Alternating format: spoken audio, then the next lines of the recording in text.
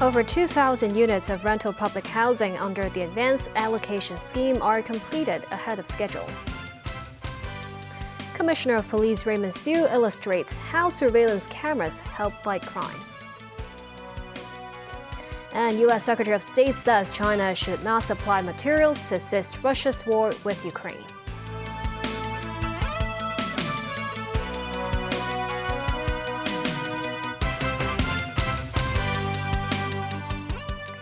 Good evening, and thank you for joining us.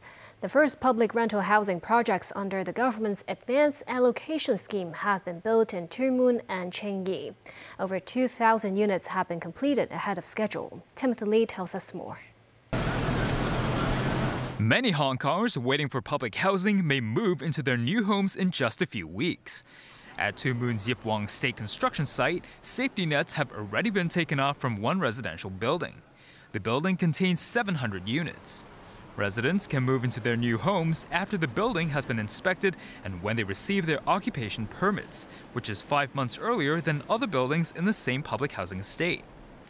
But not all housing complexes are situated near supporting infrastructure, such as this one near Wangshu Road and Nanfeng Industrial City. A local district councillor expects a bus route to pass by the estate to carry residents to an MTR station. Meanwhile, another two of such residential buildings were constructed at Tsing Yi's Chengcheng estate, which will provide over 1,400 units. Residents could move in 9 months early. Some residents of the estate said they were pleased with the location, citing its close proximity to public transport and shopping malls. This man said the newly constructed buildings are just 2 streets away from the wet market and that it is very convenient. But this woman said there are a lack of bus stops in the area. The PRH Advanced Allocation Scheme was put forward by Chief Executive John Lee in his first policy address in 2022. This, as Silai Shan, Deputy Director of the Society for Community Organization, or SOCO, urged authorities to speed up the construction of such units. She emphasized that many residents living in subdivided flats are suffering from the sweltering heat and bedbug in the stations. Some residents at Tsing Yi's Chengcheng estate said they hope authorities will lower building density in the area for better ventilation. They also called for more bus services to improve public transport. Timothy Lee, TVB News. Applications for light public housing units will begin in the middle of this year at the earliest. This, says Secretary for Housing Winnie Ho said, authorities will carefully consider requirements for initial rent. Ho says she is confident the 3 light public housing projects will be completed between 2026 and 2027. The housing complexes will offer some 29,000 units. Eligible applicants will receive notification letters in the middle of the year, with priority given to families with children and elderly people. Commissioner of Police Raymond Siu said the 15 security cameras installed in Mong Kok have helped to bust 2 crimes in half a month.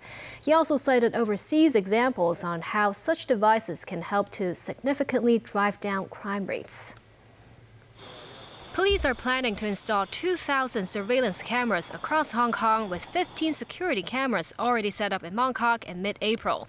Commissioner of Police Raymond Siu said the measures are in line with the privacy ordinance. Highlighting their effectiveness in combating crime, Siu said these newly installed cameras helped the police to crack down on 2 crime cases within half a month. The cases were related to the possession of imitation handguns and robbery. The police chief also cited overseas examples. London has 800,000 security cameras citywide, while Singapore has installed 90,000 cameras currently and aims to ratchet that number up to 200,000 in 6 years. CCTV 嘅作用就係防罪滅罪。Siu says Singaporean residents have called on police to install more security cameras to prevent crimes, and the measures have proven effective with an obvious decline in crime rates. As for the large cache of firearms and ammunition seized by the police in Sha Tin, concerns have mounted over the smuggling of weapons into Hong Kong. Siu says since the amendment of the Firearms and Ammunition Ordinance 3 years ago, the smuggling of spare parts has recorded a significant drop. Over the past 8 years, police have cracked down on 15 similar cases through tip-offs. Siu called on the public to report any suspected cases through the police anti-terrorism hotline. Meanwhile, the police also spotlighted the continued rise in scams. In the first quarter of this year, the city recorded 8,966 scam cases, marking a slight uptick of 0.9% year-on-year. Police said that's mainly because of the 55% surge in investment scams. The police college held the passing out parade today.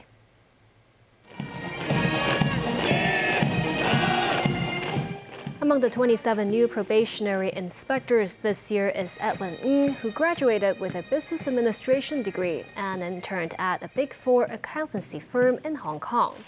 The 24-year-old said his father was a police officer. He said working in the financial industry is not as meaningful as working to defend the city's law and order, especially after he experienced the 2019 social unrest. The ceremony also saw the award of Brian Slevin Trophy to probationary inspector Max Ao Yeung and the Shave Cup and the Silver Whistle, which was given to 24-year-old former handball coach Ambrose Yao. The expansion of the Hong Kong Business Aviation Center is set to be complete by the end of next year. The aviation center, mainly for chartered or private jets, is located next to the airport's south runway at Chek Lap Kok and currently handles 8,500 flights per year. It is expected to have the ability to handle 17,000 chartered flights annually. The facility believes Hong Kong has the geographic advantage of being next to the mainland and is just 3 to 4 hours away from many popular destinations. U.S. Secretary of State Antony Blinken has left China after a 3-day trip during which he met with President Xi Jinping and other state leaders. The trip was part of a vow by the two sides to continue communications after the first summit between President Xi Jinping and U.S. President Joe Biden in Bali in 2022. Nasri Karim has more. U.S. Secretary of State Antony Blinken bids goodbye to China after a 3-day trip. Mr. President. President Xi Jinping met Blinken on Friday in Beijing, one of many meetings for America's top diplomat that included talks with Foreign Minister Wang Yi. Soon after his meeting with Xi, Blinken spoke to reporters about the Russia-Ukraine war and the role of some Chinese companies. Fueling Russia's defense industrial base not only threatens Ukrainian security, it threatens European security.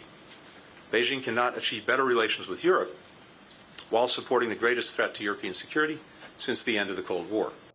Blinken said he raised concerns about Beijing's alleged supply of materials, including machine tools and microelectronics, to Moscow that President Vladimir Putin is using to boost Russia's defenses in its war on Ukraine. Washington has imposed sanctions against Chinese firms for doing business with Russia, Iran and North Korea. Good morning. Foreign Minister Wang Yi also met Blinken. Wang said U.S.-China relations have generally stabilized, but negative factors are still growing. He cited issues such as military aid to Taiwan, U.S. economic sanctions, and accusations of overcapacity by mainland companies. Foreign Ministry spokesman Wang Wenbin said Blinken described U.S.-China relations as the most important bilateral relationship in the world, and it is a shared responsibility by both countries to manage it responsibly. Police Chief Wang Xiaohong, a state counsel and Minister of Public Security, also met Blinken on Friday in Beijing. Wang said the U.S. should take steps to halt the harassment, interrogation and deportation of Chinese students in America. He said the two countries should hold on to the principles of mutual respect, peaceful coexistence and win-win cooperation. Nazri Karim, TVB News. In the UK, Buckingham Palace announced that King Charles III will resume his public duties next week after cancer treatment. It comes almost 3 months after Charles took a break from public appearances to focus on his treatment for an undisclosed type of cancer. The palace says Charles will make a public visit to a cancer treatment center on Tuesday. One of Charles's first major engagements will be hosting a state visit by the Emperor and Empress of Japan, who will visit the UK in June. The palace didn't provide an update on the king's health or his treatment. A royal expert feels the announcement is significant after his long absence.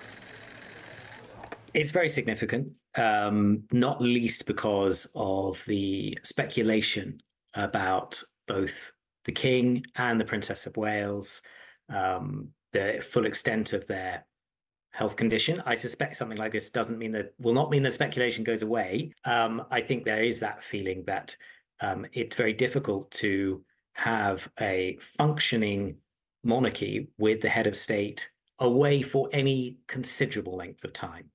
And this felt like a long time.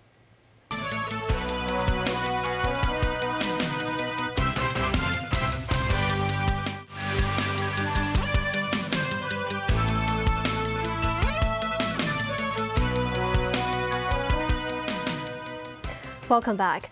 The Labor Day Golden Week holidays will begin on Wednesday. The government said that all bureau and departments are full steam ahead in carrying out preparations.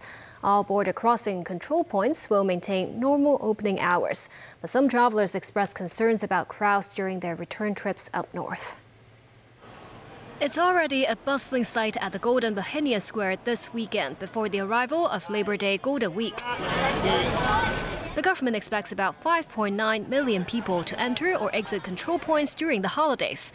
800,000 mainland visitors are expected. While the border crossings extended their hours during this year's Lunar New Year holidays, authorities decided to maintain regular opening hours at all ports during Golden Week. This traveler from Guangzhou expressed concerns about border opening hours because she might bring children and elderly family members to Hong Kong. The government said related departments have prepared a raft of measures, including rostering more frontline staff on duty with more clearance counters open during Golden Week. Meanwhile, between Tuesday and May 8th, concerts will be held at the Central Harbourfront event space. To facilitate cross-border travel, the MTR announced it will ramp up train services for 7 lines, with the last train of the East Rail Line departing from Admiralty Station to Lawwu Station postponed to 11:32 p.m. Additional special bus routes will be put on as well. The Transport Department has allocated an extra 40% quota for cross-border bus operators to increase service frequencies. On the evening of May 1st, a 10-minute fireworks display will be staged at 8 p.m. at Victoria Harbour. This Guangzhou tourist says she would look forward to the show if there aren't long queues in the border crossings with clearer arrangements this time. The Hong Kong Tourism Board said tourists can enjoy the fireworks display not just along the Tsim Sha Tsui harbour front. It will be available for viewing along the Hung Hom Waterfront Garden, North Point's East Coast Park and the Wan Chai Waterfront.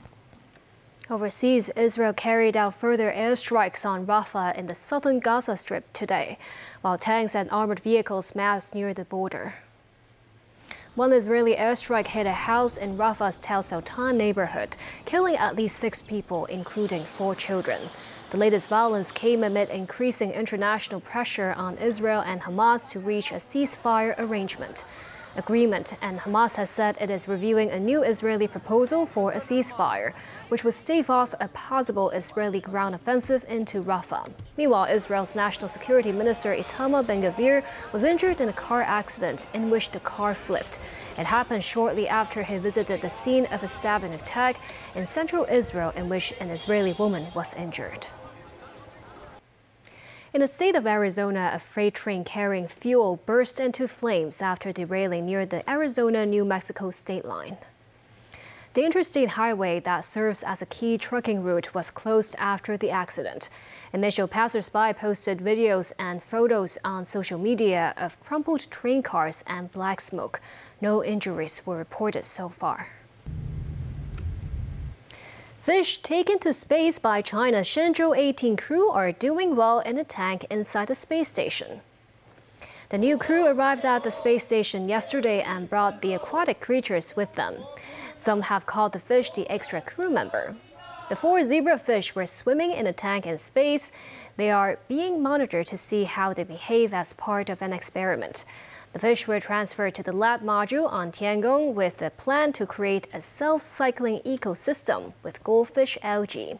Japanese astronauts took zebrafish to the International Space Station 12 years ago. The Soviets also sent the same type of fish into orbit in 1976. They noted the fish modified their behavior in microgravity.